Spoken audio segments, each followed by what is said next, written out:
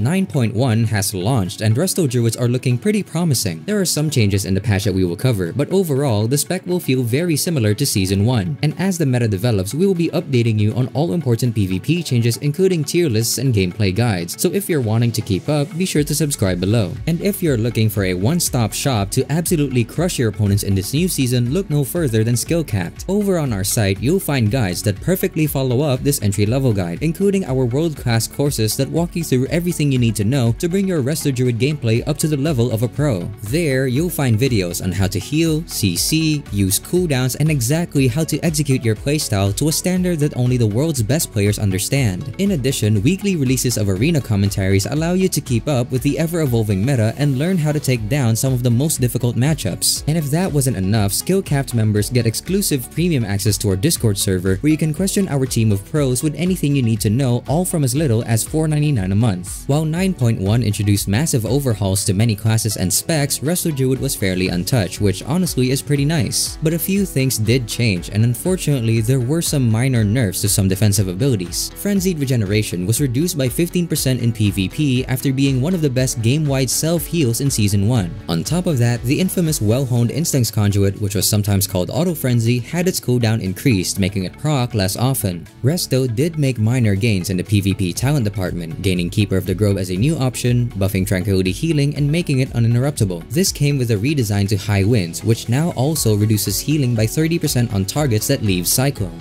Yes, even Resto Druids have a healing reduction effect in Season 2. With this overview out of the way, let's recap everything you need to know to set up your Druid for Season 2. 9.1 didn't bring any changes to racial abilities, so your best race for both factions is still the same. For Alliance, Night Elf remains the best race by far for PvP. The primary reason for this is Shadow Meld. This is one of the most broken racials as a healer because it can be used while drinking, sometimes preventing your opponents from interrupting your mana regen. Skilled players will also use Shadow Meld to avoid CC and damage. It can be used in the middle of an enemy spellcast to drop targets, or it can even be used the moment a CC lands, negating the effect entirely. Finally, it can also be used to get really quick restells in cat form, allowing you to stun targets with Rake if you're playing Feral Affinity. Tauren is still the best race for Horde, not only due to Warstomp, but also because of its passives called Endurance and Brawn. Warstomp is useful as a general CC tool, and with its 2-second duration, you're able to chain it together with Cyclone or Entangling Roots. Endurance is really strong as a passive racial because it scales the healing done by Frenzied Regeneration and the absorption from Fleshcraft. Finally, Brawn is an often overlooked passive for Druid, but is equally as important due to the increased crit chance of regrowth. With that out of the way, let's go over your optimal talent builds for 9.1 Arena. For your first row, Cenarion Ward is still your best choice by far. Not only is the heal good on its own, but it is undispellable and it affects your mastery. Perhaps most importantly though is that its healing overtime effect can be extended with a Verdant Infusion legendary, giving you 18 seconds of a super strong hot. In the majority of cases, Wild Charge is the best talent on your second row. It is super flexible, allowing you to quickly push into the enemy team with a cat form pounce or to escape enemy attacks on Z-axis with its human form effect. But you might want to consider renewal in very specific situations, like against melee cleaves that will train you and prevent you from kiting. Feral Death Knight is one comp we might see more of in 9.1, and this setup can definitely train you while preventing you from escaping. In any case, select this talent if you are really worried about your survivability in a specific matchup. All three of your talent options for the third row are uniquely valuable, with Guardian Affinity being a good default option. Selecting this talent will give you access to Frenzied Regeneration, which has enormous value in matchups where you will be under pressure.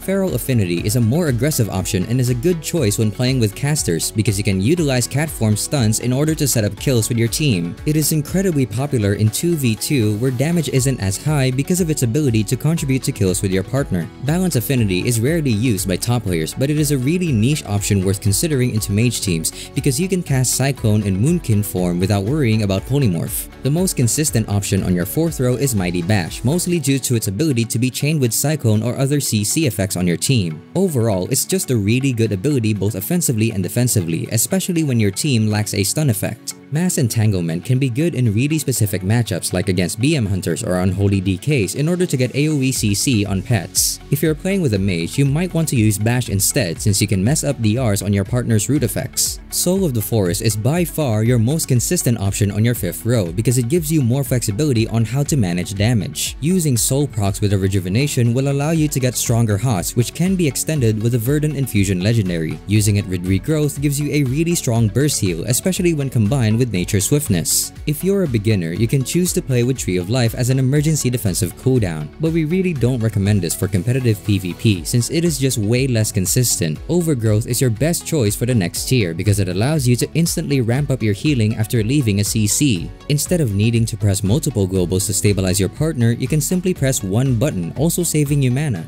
It's important to note that Cuptomania was moved into an arcane-only PvP talent, making Overgrowth even stronger into most mage teams now that they can't simply steal all of your hots. There is a potential use case for Inner Peace now with the addition of the new Keeper of the Grove PvP talent. This might be a better option into some Affliction Warlock spell cleaves that deal a ton of AoE damage or in RBGs where you will be healing teamfights. For your final tier, Germination is by far your best choice. Its additional heal gives you more overall throughput while benefiting your mastery and also giving you dispel protection on your other hots. Moving on to PvP talents, your choices really depend on the opponents you're facing. But regardless of who is on the other team, Focused Growth is your only default PvP talent option. Not only does it give you more healing, but it also allows you to be more mana efficient. Anytime there's a melee DPS on the other team, you generally want to be playing with Thorns and sometimes Reactive Resin, especially into melee cleaves. Thorns acts as a pseudo-defensive cooldown and encourages melee DPS to stop attacking their target unless they want to take massive Thorns damage. Reactive Resin gives you some additional healing into melee DPS by giving you a small heal on targets with Rejuvenation and extending its duration by 3 seconds whenever they are crit, allowing you to be more mana efficient while helping your throughput.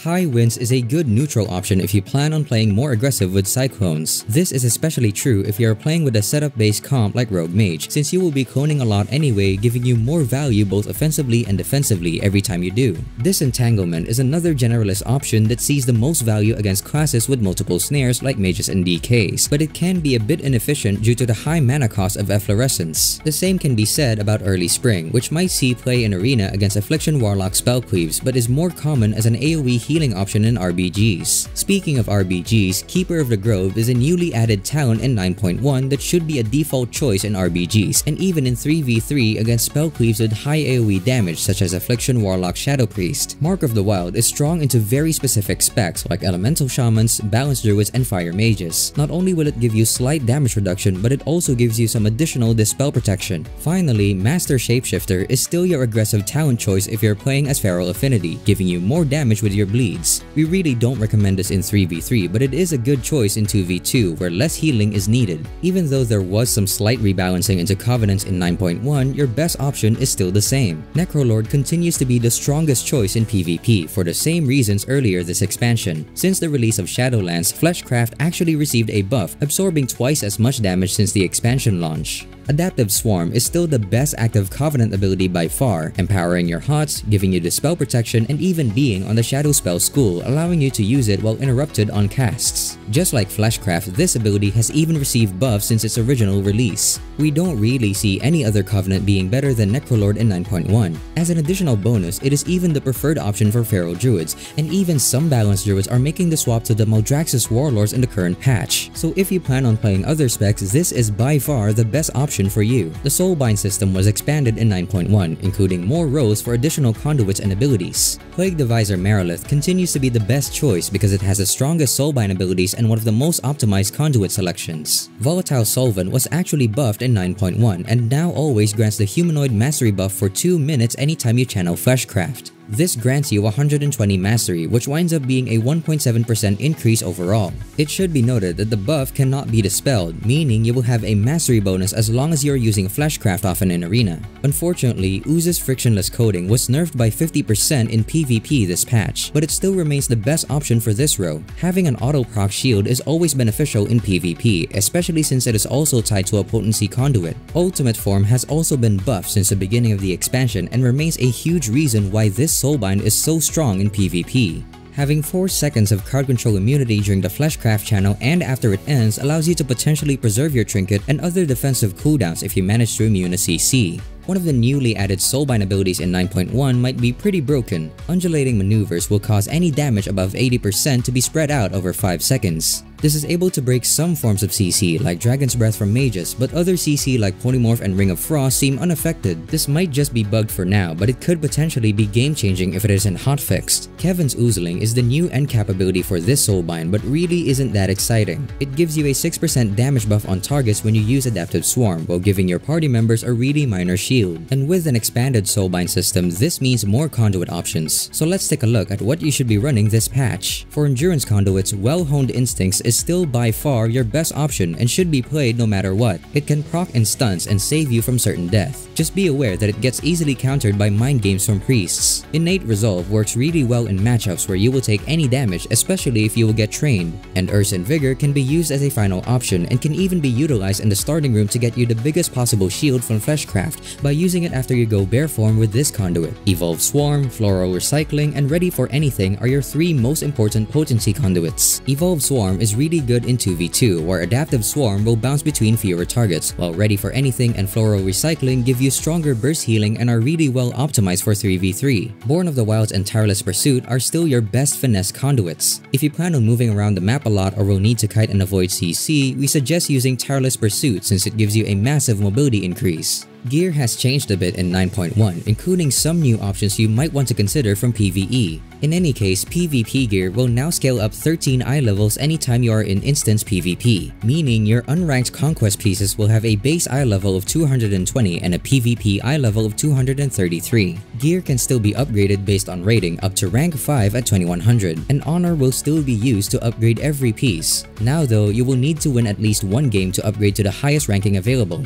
For the most part, you should focus gearing primarily with conquest points, getting capped every week, and then looting your vault every Tuesday. Prioritize buying your weapon the first week it is available, as it will give you the biggest stat increases. And as a reminder, your stat priority is still intellect, then versatility, haste, mastery, and crit in that order. You should base your conquest purchases on whatever gives you the highest intellect and versatility increases, focusing on gear that has both haste and versatility. For trinkets, having a medallion is essential, and we highly recommend using an emblem trinket despite their nerfs in 9.1, since it gives you a huge increase to your primary stat. If you want to play more aggressively in 2v2, or if you are playing a caster cleave in 3v3, you might want to consider the new Gladiator Shackles trinket, as it may catch enemy teams off guard. There are some new PvE gear you can get from Sanctum of Domination that has special sockets for new gems called Shards of Domination. These effects will be nerfed by 50% in PvP, so they aren't completely necessary in Arena. If you manage to get your hands on a piece of gear with a shard socket, just make sure it has versatility on it. Otherwise, your Conquest PvP gear is probably better. But please, don't sweat it. You won't need this new gear to be competitive. If you get it, great. If you don't, well, no worries. Although some new legendaries have been added in 9.1, your best option is still the same. Verdant Infusion continues to be best in slot for Season 2 for a few reasons. For one, it means that your healing rotation feels less awkward since you won't need to reapply HOTS after using Swiftmend,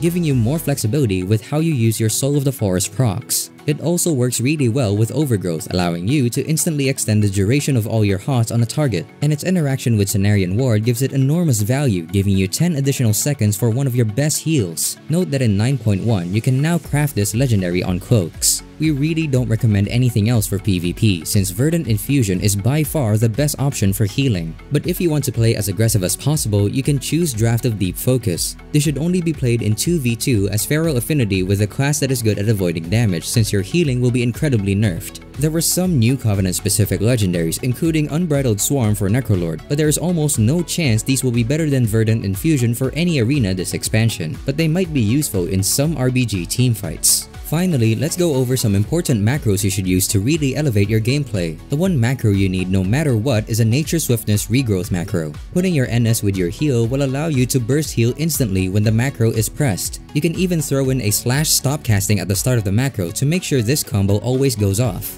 As far as quality of life macros are concerned, we highly recommend having an Innervate macro for yourself, allowing you to always cast Innervate on your character regardless of who you are targeting. Having a Cancel Form macro is also good to have, especially against other druids or against hunters for avoiding Hibernate and Scare Beast. Here, we have one tied into Travel Form, allowing us to instantly cancel our form whenever the button is pressed. You should also have Hardy 123 macros for your Dispel, ensuring that you can quickly remove CC from any of your teammates. Do this by adding @party1 or target Spirit equals party 1 with Nature's Cure. Having focus macros is also incredibly useful, and we highly recommend having some for all of your control abilities, including Cyclone, Entangling Roots, and Hibernate. Finally, there are some macro commands that swap abilities on your action bar depending on what talents you have selected. This is useful for your second row of talents when choosing between Wild Charge and Renewal, your third row of talents for choosing between your affinities, and your fourth row of talents for choosing your CC ability. And there you have our Resto Druid intro guide for 9.1. The spec is looking really good this patch, but you might need to make some minor adjustments going into Season 2.